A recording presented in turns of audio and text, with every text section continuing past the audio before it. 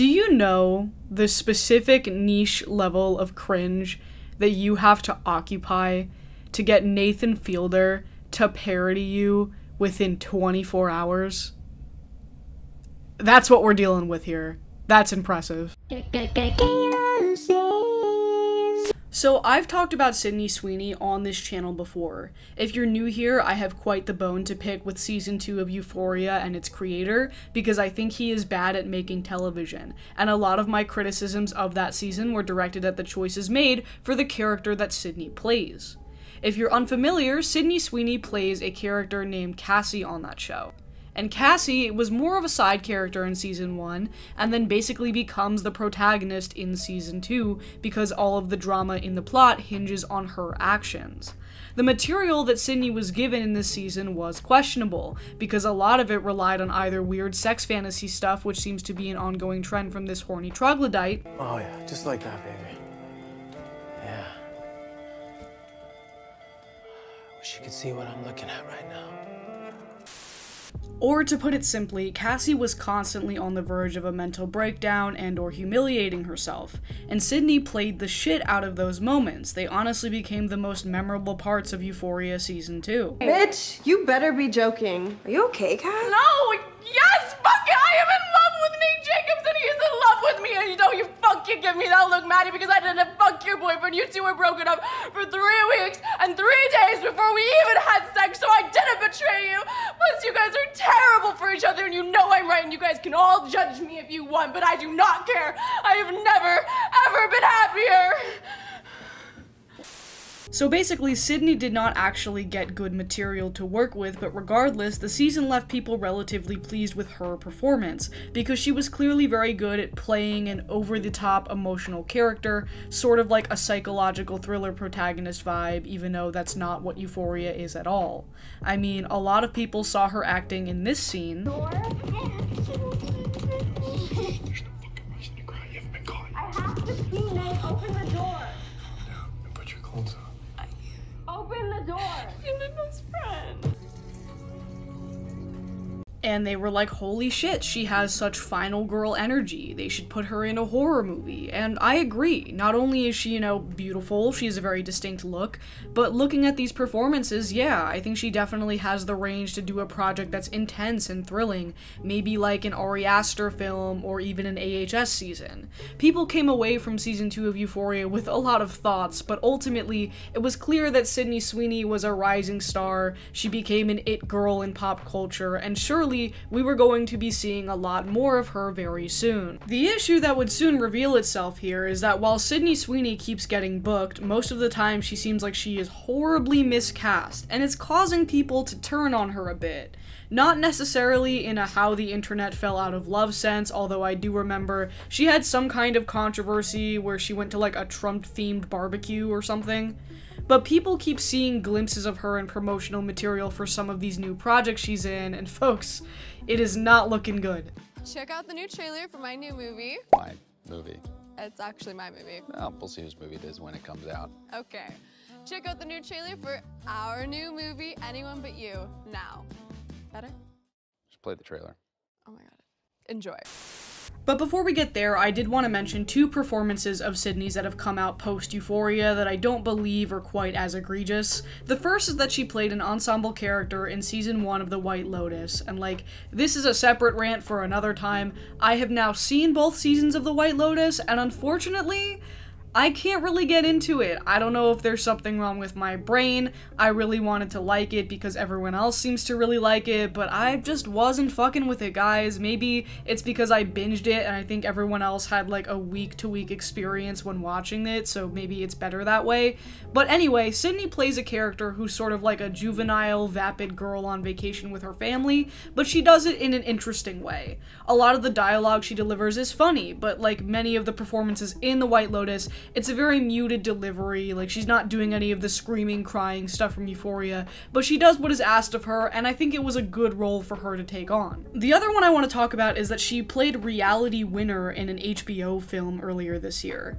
This didn't get too much buzz because it did go straight to streaming, but if you're unfamiliar, Reality Winner was arrested in 2017 for leaking classified information about Russian interference in the US 2016 presidential election.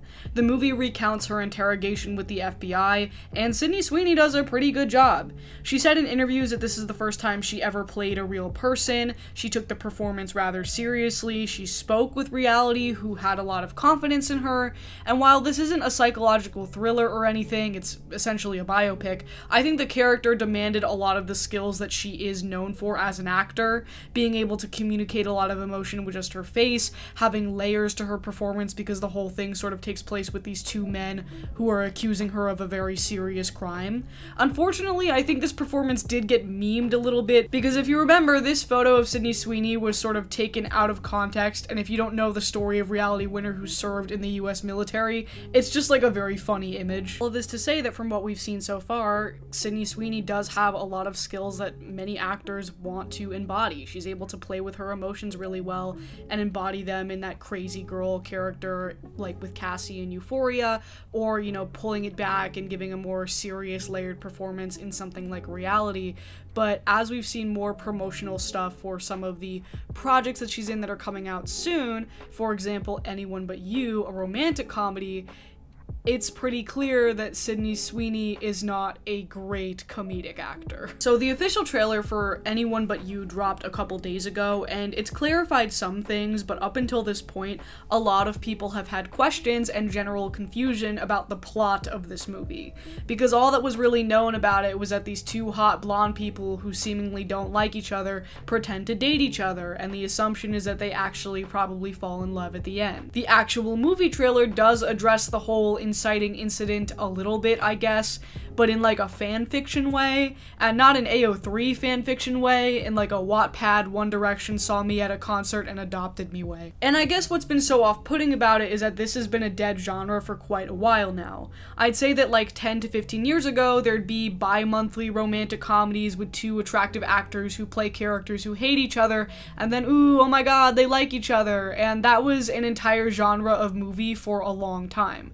Not to say that there aren't good ones out there, but this movie seems to be the most derivative kind of version of those tropes. I can't play the full trailer because of copyright, and also because Sydney and Glenn Powell are constantly naked in it, and I'm not trying to get hit with an ad suitability flag, especially if you know what happened to me on this channel yesterday. Go to my community tab to find out if you missed it. But if you watch this trailer, you can tell that Sydney seems super stiff and uncomfortable, and Glenn isn't much better, but he's at least embodying like that smarmy hot guy Ryan Reynolds type of vibe, but she just seems so out of her element. And a lot of the conversation I've seen surrounding it has been like, wait, I swore Sydney Sweeney was good at acting, what the hell happened?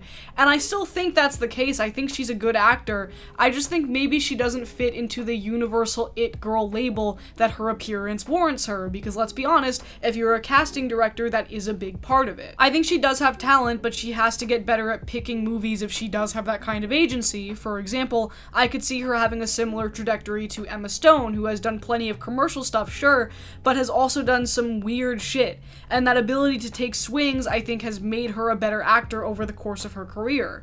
Or somebody like Mia Goth, who has a distinct look and really picks movies that play to her skill set in horror and psychological thrillers.